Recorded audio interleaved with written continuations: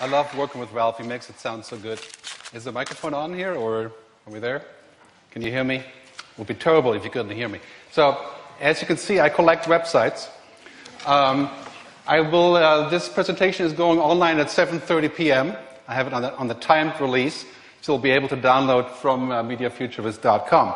So I give you a short impression first what I really do. A lot of people are saying, what in the world is a futurist? Right?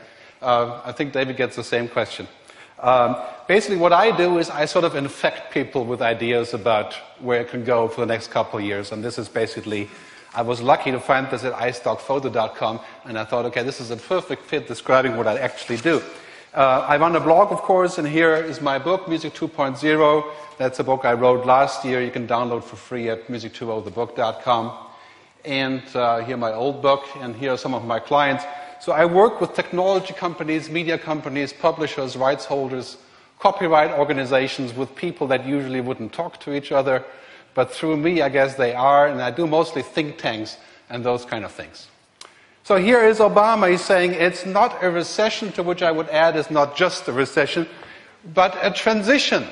Now, in content, we're looking at this kind of scenario, and we're looking at a total reset of the content logic. The internet has disrupted everything from A to Z as far as what we pay, when we get, how we do it, how we spread it, how we listen to it. All of it. Right? So there's no wonder that we have to reset, starting with the music business, which has been resetting for, what 200 years? No, 10 years, I mean. So we're going from this sort of paradigm of control, of domination, of power, right? We're going away to a different, what I call the age of collaboration. America should know about this, right? Going from war, right, to a way of collaborating to actually make it better for everyone. Right? This is a huge shift. So we're going from what I call an ecosystem to an ecosystem. Right? An ecosystem means I make as much money as I can with what I do, regardless of what happens to you. That's extreme capitalism. That's what we've had until now. Not to say it was bad, I tried myself, but failed. But in any case, now we're shifting. Now we're all of a sudden saying Medvedev, the Russian president, says economic egoism is over. Right? That has a lot to do with copyright, with patents, right? With how we act internationally, with the banking crash, of course, which comes partly out of this. So we're seeing this sort of move to a situation to where we really are all connected. The telecoms, the content businesses, advertising industry, the mobile manufacturers, Nokia getting into music, Sony Ericsson getting into music, RIM getting into music, right? So we're all connected in this scenario, and we're looking essentially at a situation that I call broadband culture. Some people would call it broadband unculture, like Andrew Keane, who's, I'm sure, busy twittering. Hello, Andrew. So basically, if we talk about broadband, we have this phenomenon to where all of a sudden we are actually connecting to each other. We're doing this now through a multitude of platforms, and we're doing it around the world. By the time I'm done speaking, I'll have another 1,000 Twitter followers. And so we're all connecting in a way, and this is getting to be kind of hard to do, of course. Of course, at the same time, we have a flood of content. All the digital movies we can watch, all of the downloads we can get, all of the RSS feeds, right? It's basically mayhem. So the flood of content is coming down very hard, and of course the mobile makes it worse. Because now, guess what? You can watch YouTube on the subway, not just at home, you can also do it there. So all your time is taken up with media, mobility, and the sort of flood of content that we're seeing here. So when you think about this, and you look at the digital content trends, music is, of course, first to go digital. Right now, it's at about 20% of the revenues, of the dwindling revenues of music, are digital. But that's going to go to 100%, of course, followed very closely by video, by games, by books, magazines, and print. And we're seeing, of course, the first scenarios play out with magazines and print right now. And this, of course, are my own estimates. They're not scientific. They're just futuristic. But here, as a scientist, Steve Ballmer from Microsoft says there'll be no consumption of media left that is not going through IP within 10 years. No more printed stuff, period. That's what he says. I don't quite believe it's going to be that drastic, but that's what he says. So we're going to see a lot of this. Right? We're going to be basically uprooted by these things. Right? This is going to make us flail our legs and say, oh my God, the load is heavy. Huh? Basically lift it up, right? And a lot of people would scratch their heads and say, okay, how do we go from here? Right. Now, this is from the industry standard. The new one is, they say print in the New York Times costs twice as much as giving every subscriber a free Kindle. Think about what that means. We could give everybody a box that would be cheaper than keeping on printing. I don't know if that's true. You'll be the expert on that eventually. But this is an amazing development. I mean, if we look at what's happening here, we have total mobility everywhere. We have constant peering and connecting, as I call it, with friends, always being pinged by somebody for something, and live location-based services, deep oceans of content. Our brain is in shock. Not in the glass quite yet, but all this stuff happening at the same time, we can hardly deal with it. We need filters. This is the big opportunity for content, to be filters, like the BBC, of course, has been all along. Filters, right? Basically curating and figuring out what to do, and all those lovely words that we're seeing here, curation, collation, contextualizing. That is a huge opportunity that I see in this flood of content. So if we're looking at the other direction, as David was saying earlier, the real action, of course, is in the BRIC countries, Brazil, Russia, India, China, and, of course, Africa. They're going straight to digital content. Indian kids will watch the first movie ever not on television because they don't have electricity a lot of times. They'll do it on the mobile phone. The first English word is Google. Straight to bundled access, straight to mobile, straight to new types of advertising. All that stuff will happen there, and of course, especially in Africa, sooner or later. Google is setting up free networks around the world, 17 satellites, as far as I know, flying around the orbit, basically giving people free internet access, and Nokia will give away free devices. Then we're going to see action. Then we're going to be worried about content, right? The exchanging of content is going to be up 1,000 times what we see today. So that's a good view and a bad view. But here's a short story on this. And the question that I have is content really ready for this future? Of course, we know the answer. It's not have to be a futurist for that one. But here's an interesting example. Kuti Man. How many know about Kuti Man? Right? Here's an Israeli guy who on a beach cut together probably about 5,000 hours of video that created a new song only by sampling. Right? And he used all kinds of sources. Must have taken a lifetime or two. I don't know. Amazing project. This is what it sounds like. Well, what can I do? It could play that 16th note groove just straight. These are all separate pieces of video from separate places that he cut together into a song. Do it again. They're not actually playing together, they're cut. We need more than one guitar part. There'll be somebody playing single notes, somebody playing chords, and they'll mix them together. Okay. And let's just pick the mother of all funk chords. Let's pick a ninth chord.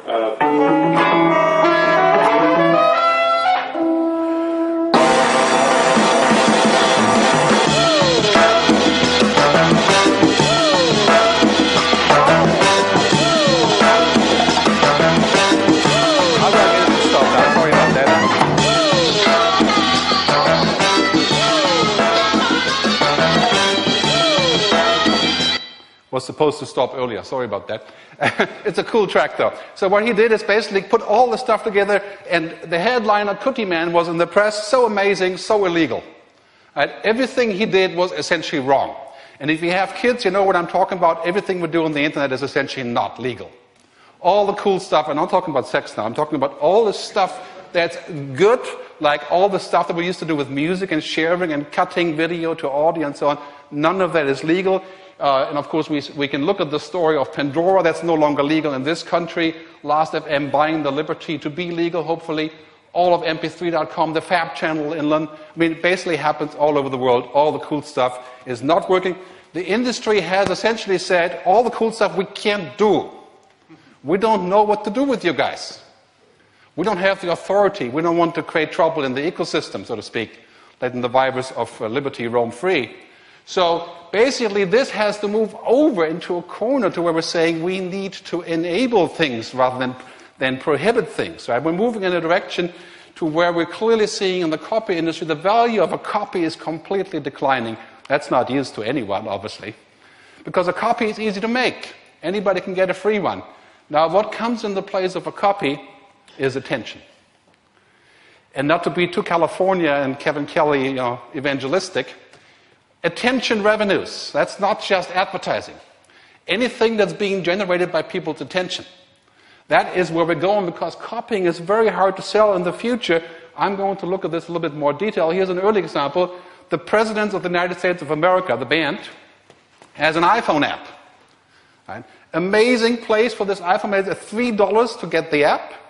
You can listen to 4 albums for free and do the whole thing. I think I have details on this in the next slide. So you pay $3 for what you would otherwise do for free, because you can do the free listening on the web, right? It's a great way of getting sort of net play, a great way to sell tickets, and a direct line of communication. So what they have done is they've repackaged their music into an app. They charge for it. We're excited. We're doing all this stuff. We're linking with them. They're making money out of this format change. Right? It's essentially a packaging issue. So if we're looking at what's happening, clearly all of you know the content is essentially in the cloud. Pretty much any content we want. Images, videos, books, and all of the books will be moving into a Napsterization process in the next few years. Pretty soon you'll be able to read every single book you want on the iPhone for free. Not legally, but for free. Right. So this is where content resides now, in the cloud. And this is no surprise, that's where we are. We upload pictures to Flickr, we do YouTube, and of course right now that's still sort of geek material. Right? But very soon, because of mobile devices, anybody can do it. So basically what we see here is that the content is in the cloud, the users are in the cloud, and the money is in the cloud. The new money is in the cloud. That's where we have to go to get the money. So the future of content, as I like to say, is in the cloud and the crowd. Those are the two places. They are not in the box. They're not in the CD, they're not in the copy, they're not at Warner Music, they're not in particular places. They're in the cloud, and the crowd, all we have to do is say, yes, we want this to make this connection, to monetize this, and then I think we have the positive side effect. I just give myself a little toast here. So what we're looking for is a collaborative revenue model. We need to get away from the domination model which says, I have this right, and therefore I can ask for whatever I want from you, Google or whatever it is, or YouTube, whatever it is, because I want to get paid, which is, of course, a positive approach. But having a domination play essentially means there's no way to collaborate. It's my way or the highway. Just ask Last.fm or Spotify or iMeme, Project Playlist, or any of those guys. Just ask any of the 780 or so stranded and bankrupt music ventures in digital music what the issue was. No collaboration. No permission. So what we need to do as an industry, beyond music, of course, media, telecom, advertising, the joint development of what I call the new generatives. Where is the new money coming from? It's not going to come from one place. It's not going to come from the government. It's not going to come from Google. It's not going to come from the telecoms. It's going to come from many places. Places that we actually create together. So this sort of idea of saying, we like to control it and therefore we make money isn't going to work in the future. And here's the real bomb for a lot of us. Now with the internet, listening, reading, or watching is keeping, copying, and sharing. It's the same thing. Digital radio is a cheap iTunes, basically. Because anybody can reorganize and redo this, right? Basically say, what we're getting here right now, as soon as we listen, we make a copy. So why do we have a copyright, but of course performance is free? Because it's the same thing now. Right? The mechanical reproduction of music is whatever it is in the States, 9.1 cents for that. But the stream or the listening is free. But now the stream is the same in the download. Right? As we all know, if you have to just watch the kids how they do these things. And then the mobile connects to the web in the same way. So we have this situation where the theory that listening is free but owning costs money has been completely demolished. And that will be true. Just watch the next generation happening there with videos and, of course, with books. So free. Free radio. Okay. Remember that free radio wasn't cool until the government said so. It was illegal. Radio did not have a license for a long time because it was free. Right? Publishers, writers, musicians, pretty much anyone that was in the business of creation said, that's not good, it's free music. But, they did get a license, so now they have a huge boom in radio, or they used to, right? Now we're thinking, okay, television, YouTube, also free, or at least, if you consider the payment of a license fee, it's more or less free. But the next step where it gets interesting, the internet. This is from Kevin Kelly's website, kk.org. Also free, that's how we think about it. It's sort of upside down, maybe a little bit enlarged, but it's basically the same idea. It's free, right? So now you can say, hold on a minute, that can't be. There's no free lunch here. You get everything for free. Who's going to make any money? What's the logic behind this? So if we think down this a little bit, I think we need to license content on the internet like we license radio, starting with music. Not for the same rates, hopefully, right? But with a collective license. A license that gets everyone to be legal to what they're doing anyway.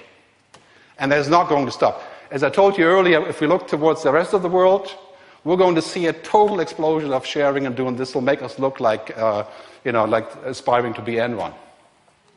So I think online access needs to be the same than music access, bundled. We have that already in place in China and Google. I'll talk about that later a little bit. And of course, in Denmark with TDC. And music access has to be payment included. Of course, that's a big topic. I'm not talking about a tax here, right? Even though it could be a tax, if you're so inclined. We have to create a new ecosystem then on top of that permission.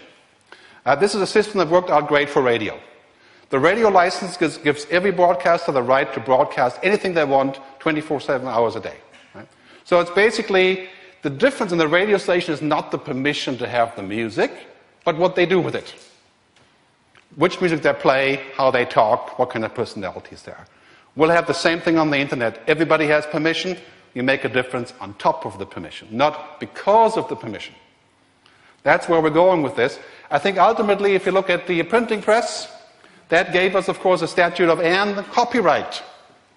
Now the internet is going to give us what I like to call the usage right. The right to use the content on a revenue sharing on a license basis that's built in as soon as you connect. There's no other way to solve this problem. Because individual negotiations of rights, as we've seen the last 10 years, always lead to a power play. And basically lead to the point to where lots of companies want this but can't afford it, and therefore become illegal. I have some more examples on this soon. So who's the number one sort of issue here, right? Of course, Google is where it all comes down to. Right? That's especially the last couple of weeks, right? The debate about Google and content have been raging. Google does all these funky things. They do all this stuff, and people think, oh yeah, Google is the solution. If we just get money from Google, we'll be happy. Right? But guess what? In China, 4 days ago, if you use Google's search engine in China, google.cn or top100.cn, which is partly owned by Google, guess what? They have what we are not getting. Free music. Free, legal, authorized music. As of 4 days ago, if you live in China, you use Google, free downloads, free streams, all free, using the search engine directly from the search box. Of course, they had that before with Baidu, right? But it wasn't entirely legal by Western standards. So Google has gotten license deals in place with all of the major companies and the Chinese companies to create music on top of the system. So it feels like free music for China, unlimited MP3s, which we've been discussing for years, paid with attention, with advertising. And in China, of course, people aren't worried about selling CDs, right? So that's really why it works there. Google is willing to lubricate. That sounds kind of weird, but they're willing to essentially grease the system. Somebody's going to have to put up some money, and they did. I don't know how much, but it probably was quite substantial. The industry is willing because China is lost, as they've said, for traditional copyright. This is a bizarre situation. Right? I mean, I love that. It's great for the Chinese people. But us over here that have been faithfully buying from iTunes, right? If we use a search engine, we won't get this. Why won't we get this? Because we're not lost for copyright. Right? We're going to have to keep on paying by the unit, which nobody does anyway, or being taken to court, right? Because we're not China. Think about that logic. Basically, now Google says, this is a funny quote from Google, he says, we can make money later. The Google chief of China said, we'll put the money into this now because it helps our brand. Sounds a lot like some ISPs, right? We can make money later. And then Kai-Fu Lee says, we hope this moves the landscape to a legal model. I mean, you have to applaud Google for taking this leap. And my hunch is they're going to do this wherever they can around the world. Because there's enough money when the system actually works to pay for all of the music. Think about this for a second, right? 4 billion cell phones around the world. If we got $10 a person a year, which would be quite a mission, but considering that, around the world it wouldn't be entirely easy, we're talking about $40 billion. That's almost twice the size of the music business. So if we were to wrap it into a service, we would all make a lot more money. Right? This is something that's going to happen, and TechCrunch rightly says, this is kind of strange. If you live in China, you can download for free, otherwise you cannot. So, of course, the IFPI has been very happy about this, which I find kind of interesting. I was just here 3 months ago talking to John Kennedy about China. Some of you may remember. He calls it a landmark day, which I would agree with, for the rare occasions that we can agree. But of course, I never had the tradition of not buying music. The translation of this for me is, where can we, if they say, where can we still try to control distribution? They won't do this. But if it's lost, they will do it. Now, this brings some interesting questions. If we refused to buy any more music, would we also get this? Right? And if it works in China, why doesn't it work here? I mean, this is an interesting question. I think it very well could. Something to look at. I think we already have the flat rate right there. I think we have to say goodbye to this model. And this goes for both parties. This goes for Google being the guy, or for the record labels, or for whoever is going to be the guy. This model is not going to work. We have to switch to a model that uses these components, what I call the new data economy, the new content economy, and next generation advertising.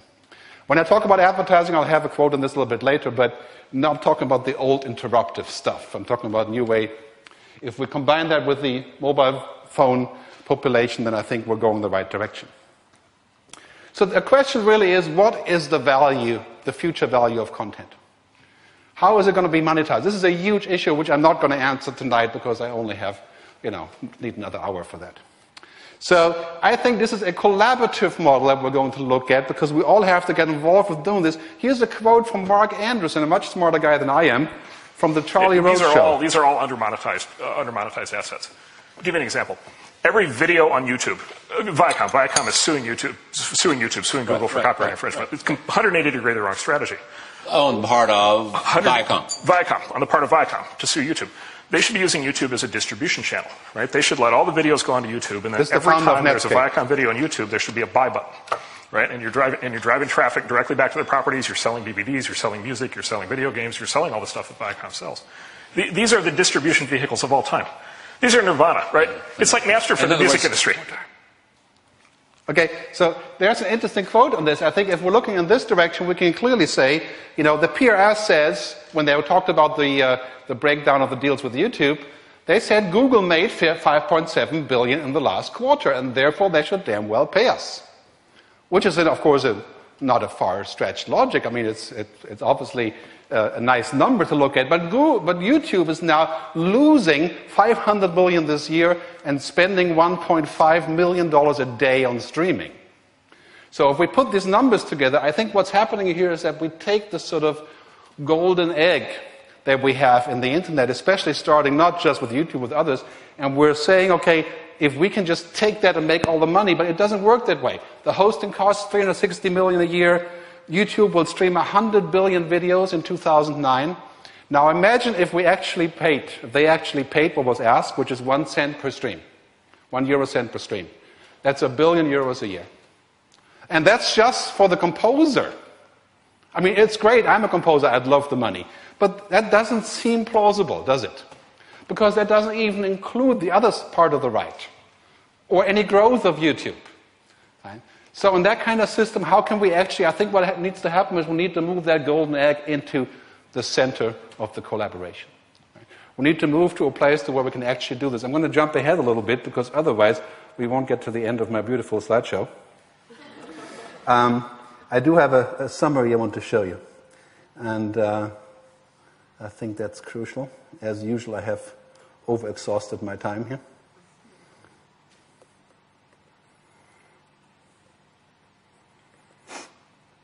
Okay, so I think where we're heading to, as far as the future of content is concerned, the age of punishment is coming to a decline.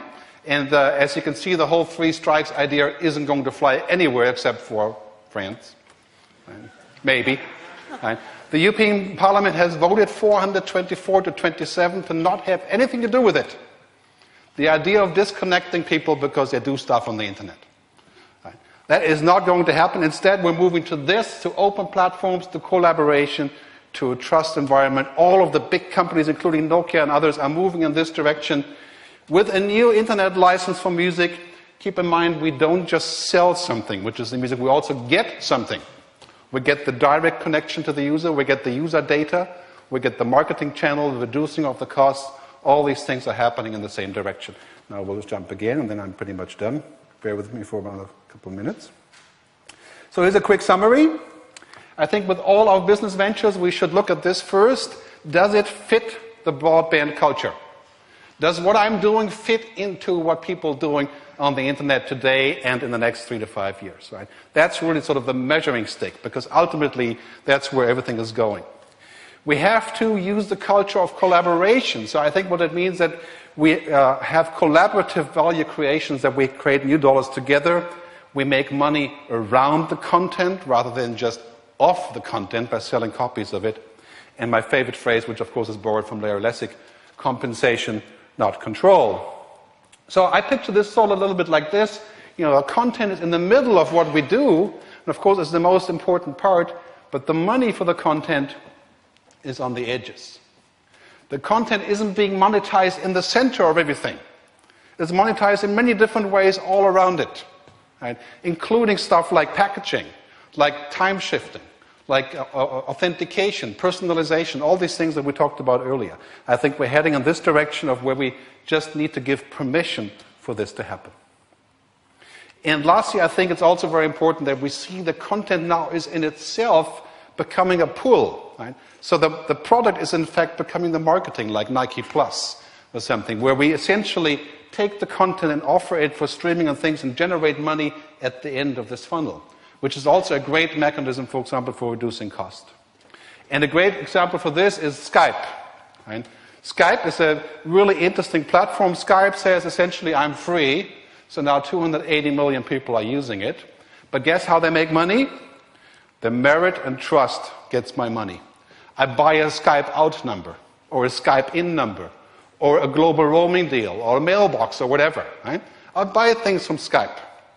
That's how they do this. Right? That's how they turn that into money. So we're going to see the creation of a place where the use of content is metered and basically permitted. And this is going to start with music, and it already has. In Denmark, already is looking at it in Canada, and of course in China, as I explained earlier, if we just give permission for it.